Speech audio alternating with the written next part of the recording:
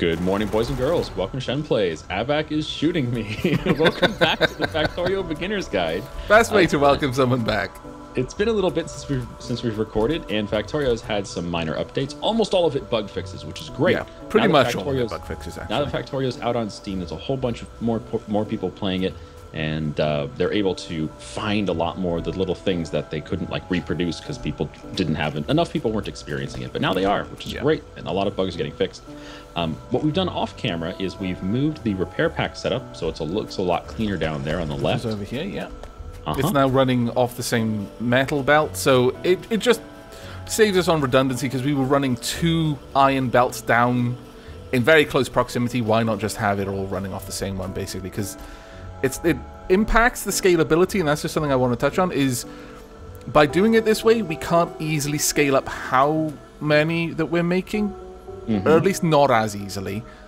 But with the particular things we're making here, pipes and repair packs, we're already making them as fast and in such a high quantity that we're never going to really want it to be more than this. Unless you were making a mega factory. We have like 1 million pipes and 1 million repair packs. Yeah. I think it's okay. We're probably never going to use what we've already got, let alone need more. And the other thing we moved was the steel production because it was really cramped. Yes. It was right up against our main bus, and we've moved over here into an area that we figured we'd use for oil, but we're probably not going to use this oil ever. No. So, yep, this has got our new steel production area, and it's working just fine. It's the same design as the copper and iron smelting, and it seems to work well, so we're going to keep it there. You may also notice, right now the music is playing, I may have to adjust the audio levels a little bit, but there are a couple of new audio tracks as well, which is quite nice. Right, Shen and I are standing conspicuously in this spot because we wanted to cover one thing with the main bus, and that is the idea of buffering. Now, Shen, if you'd like to explain the whys and wherefores of doing this while I quickly set it up, it's fairly simple, so you can just follow what I'm doing rather than me talking about it. Sure. So the idea is, if anything in your factory goes wrong, let's say you run out of iron ore, let's say you run out of copper ore, let's say your electricity goes off, let's say biters come in and wreck some of your base. If anything goes wrong, then your belts will simply turn off. I mean, whatever resources on them will get interrupted and it will no longer be on your main bus. And you don't want your factory to just turn off because something happens. If you run out of a material, you don't want your factory to shut off. So what the main bus does is it puts items into boxes, giant steel chests that hold tons and tons of resources, and it puts them back on the belts. So the way this works is if something turns off, let's say your iron ore runs out, well, this side of the buffer will be gone. It'll just be empty, barren. This belt will have nothing on it, but these boxes will still be full. And these full boxes will continue to put items onto the belts. We'll have to put some splitters in here to balance stuff I was about to cover that, but yeah.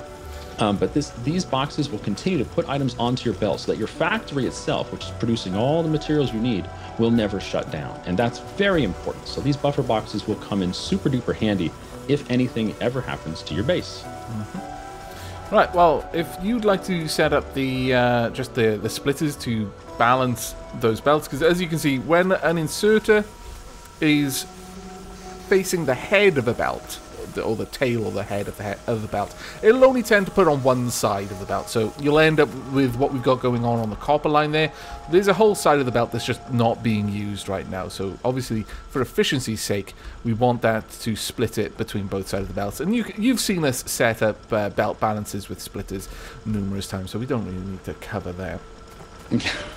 Unless Shen is... I'm fine with just doing that off camera, to be honest. Yeah, that's fine. So today we wanted to cover the early uses of oil. In the last episode, we talked about and we set up our first little oil production area, including some oil, what are they called? Oil pump jacks, which pull the crude oil out of the ground, the storage facility for crude oil, and then we had one oil refinery, which turned it into petroleum gas, light oil, and heavy oil, which we're also storing. Yeah, as you can see, we've basically upscaled what we had before and just tidied it up a little bit. It should be evident how we've set this all up, just basically to avoid crossing the pipes between any particular, any multiple types of liquids or gases. But everything you saw us do in the last episode, that's what we've got here. We've just made it a little bit tidier or increased the amount that we're doing. And one of the things we're going to do today is cover fuel blocks. And this is something we touched on in the past. Right now, we're fueling everything in our factory off of coal. So all of our furnaces and our power plant itself are being run off of coal power. And there's nothing wrong with that, but it is not the most efficient thing in the game. No. Fuel blocks come along right about now when you first research oil, and they are highly efficient compared to coal. The amount of energy you get out of one fuel block is far greater than the amount of energy you get out of one lump of coal. I'll just go grab a lump of coal so I can give you the exact numbers. A lump of coal, 8 megajoules for one lump of coal. 8 megajoules, and we haven't produced any of the fuel blocks yet. No, they're but 25. If we mouse over it, 25, right. So 25 for each fuel block versus 8 megajoules for each lump of coal, which means it's more than 3 times as efficient, which is really nice. The other really nice thing also comes in from something that we mentioned previously, and that is that oil pump jacks, whilst they do have sort of efficiency based on how much is there for them to pump, they start pulling up less and less oil over time. They never stop. Mm-hmm. A coal mine will. Once it's gotten all the coal off that tile, that's it. There's no more coal there. So if you were running your whole infrastructure, your power, everything off that, well, you're kind of out of luck now. You've got no more power. Whereas as long as you've got enough pump jacks, that little trickle coming from each one will be enough to keep the fuel blocks flowing. So it's a little bit safer as well in some ways. Yes, indeed. Fuel blocks will never run out because oil never runs out. Yeah. That's just a really nice thing. It does get a lot less, so don't expect it to be the same production amount over time, but it will never run out. So down here, we've set up a very simple fuel block production area, and we're going to mirror it on the left-hand side.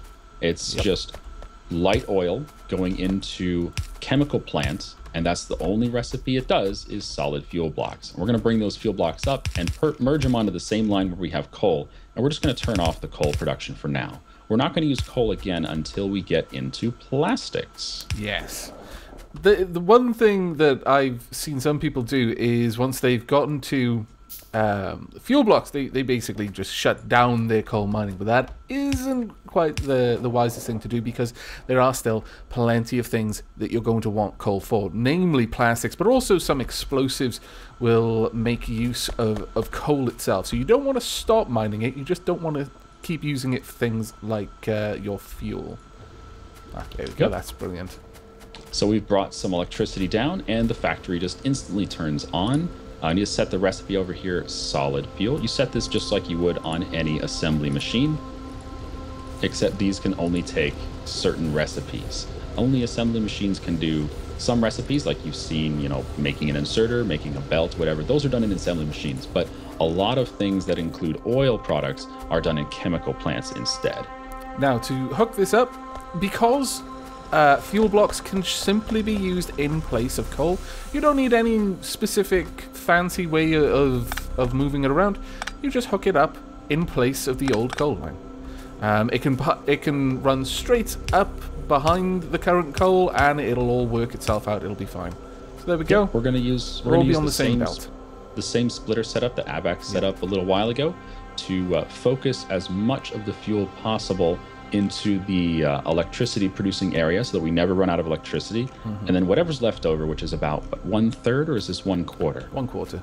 1/4. So 1/4 of the fuel will go into the production of materials for our factory. Yeah.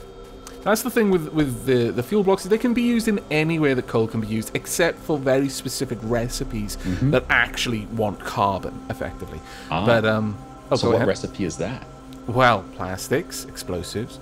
Those are some of the obvious ones. I think we should start researching plastics. It is probably the next thing that we want, mainly because it doesn't require blue science yet, and we're not ready to produce blue science yet. So Aavak, go ahead and queue up plastics. And this is very easy to produce. And look, it uses coal. So now that we've turned off coal production up here, we're going to take this coal and make some plastic out of it. Wow. What we're going to have to do with that is run it in the opposite direction, which will take a little bit of time. We'll probably need to squirrel this around a little bit just to make room for this down there. Or And I think this is going to be the better idea, is just stop mining it from here. We don't need it. That works too. What we're trying to do, and what I would actually recommend you doing in your factory, again, you know, it's different strokes for different folks, but I like to have my oil and then the sort of stuff that goes onto a belt produced in one part of the factory, and anything that goes through pipes generally focused in another part of the factory. So that's kind of what we've got going here. All of our oil is down here. Now, there will be some exceptions. Some things just make sense to have near your main bus. But for all intents and purposes, we can just grab the coal from down here and make our plastics local to where we're actually making everything else to do with oil. Because plastics, if we have a look on the research, will require petroleum gas. So we've got a line of petroleum gas over here. We could even possibly just set up the plastics just here and then start, much as we've got with the sulfur, just belt the plastic up into the factory where it'll be used. I think that's exactly what we're going to do. Okay. So we've covered fuel blocks. I think the next thing we want to do is explain what's up with sulfur and sulfuric acid. So this is sulfur. It's just this wonderful color, and it's changed. In the last video you saw we made sulfur, it was a yellow powder. Now it's yellow crystals. So they've updated the graphics. It's the same thing. And it's never really used in anything directly. But what you do use it for is sulfuric acid. And Aavak, what do you use sulfuric acid for? Well, there's two really important things. One is batteries. Now, as you can imagine, as you start moving your technology along, batteries get used in a lot of different stuff. The earliest use for batteries, in my opinion, the most obvious one, is for lasers. You need a lot of batteries to make a laser gun. Did you say lasers? Indeed. We don't have those yet, but I want them. Yes, we do, because that drops the sort of logistics requirements for your outpost bases quite a lot if you can just run them off power, either moving it there from your main base or generating it locally. You don't need bullets, they just use power. The other thing that we will eventually be using it for is sulfuric acid gets used in blue circuits, which are used in a lot of end game material. So you're not just going to want it for batteries, you do want to make a bit of a production area to have it available for different types of production as well. So what you need for sulfuric acid, we're going to make some of this right now. You need some sulfur, some iron, and water. So we have our sulfur being produced, and we're bringing that north of the railroad tracks. We have some water here at this little pond, and we're going to start making some sulfuric acid. I'll bring down the iron plates if you want to. Do you have some chemical plants on you? I am building some chemical plants I can give some to you right now. Oh, okay. There you go. Thank you very much. Right. Well, since the water is going to be used in this process, we are going to want to have the chemical plants facing up to this pump, I would say. So we could pop one there, and I'll just space them apart a little bit just so it's easier to walk through as well. Now, if you put in the recipe, you'll see it only needs water, so we don't have to be mindful of which side as we do with the sulfur, because one side will always be water and one side will be sulfur. This is not configurable. You have to just pipe the things to where it wants it to be. So we are going to want to bring down the pipes. That's fairly easy. I'm going to need to make a couple of oh, actually, I'll just go and grab some since we're making them over here, just pipe to grounds, just so that, again, we can move freely around. Also, we've finished our research. Do you want to pick the next one, Shen? Let's see, what would be useful here?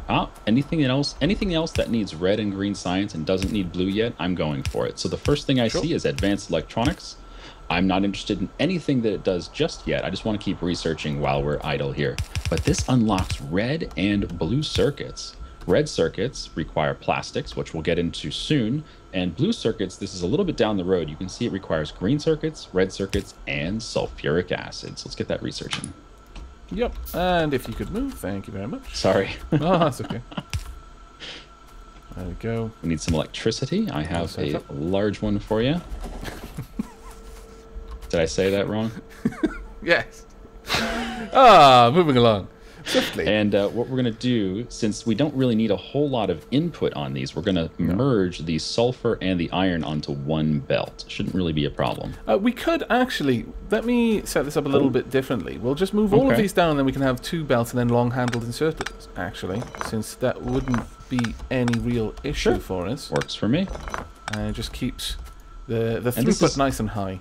This is something that you'll run into all the time, is just the need to move stuff around. Don't be afraid to do this because your factory is very flexible. It's just open space. You can build wherever you want. There's no particular reason, there's no benefit to building a certain way over a different way. So if you need room, make room and just build the way you're comfortable with. Don't force yourself into a corner. Yeah. Which I do all the time. There we go. Fantastic. Right. Now, the thing with sulfuric acid, it is a gas, so it is going to go into pipes. And given that we will actually be using sulfuric acid for a number of different things, it's probably reasonable to have at least one tank. I am notoriously bad for always wanting to store and have huge stockpiles of things. I'm basically a hoarder. So, yeah, I do basically what Shen does, and I make stupidly large amounts of sulfuric acid storage. We will never need it. We're doing it anyway. I like having it because visually, I think it makes a lot of sense to have something that say, hey, at a distance, if I zoom out, I can see down there's heavy oil, there's light oil, there's petroleum gas. I know what's in these tanks just by zooming out. If there's only one of them, it might be hard for me to pick out what it is. There's only one tank. Now, with 4 tanks, it's super easy. There is one downside to having this much storage, and that is that this isn't only using fuel, it's using iron. So we could drain our resources by doing this, but realistically speaking, if you've got a reasonably productive factory, you're not going to run into resource shortage. The oil, perhaps, from one oil field, you might start bleeding that a bit dry, but you can just expand and find more places to get oil from. It gives you a reason to do other things with oil, like building up different mining outposts and training it around. Yeah, an oil train. They are actually looking at building liquid carriages for trains as well. So it's not just going to be a case of sticking it into an oil barrel and running really around. Fun, actually. That would just be have really a tank fun. that would connect up to the train. That'd be great. Okay, so this is a very basic setup for doing sulfuric acid. Yep. And we're not going to be doing the blue science, not the blue science. We're not going to be doing the blue electronics today. But what we can do today is batteries. We can set those up. We will quickly throw that together, and then we'll probably look to put in a cut here and getting the plastic set up. Again, it's just running the various lines around, and you don't need to see that. You've seen us do that a few times. But batteries, we can probably just get that set up now. Sure. And we are actually starting to run into the issue now where the iron is only on one side of the belt. We'll also do that off camera as well when we set up the plastic. Right. So why don't we, you want to make a little cut here then? Yeah, we'll put a cut here. We'll set up the plastic just so that we can talk about it when we come back. And we'll also show the batteries as well. So, Shen, would you like to take us out? Sure. Thanks for watching. See you in a little bit. Yes. And Factorio bye, everyone. Bye-bye. Ow.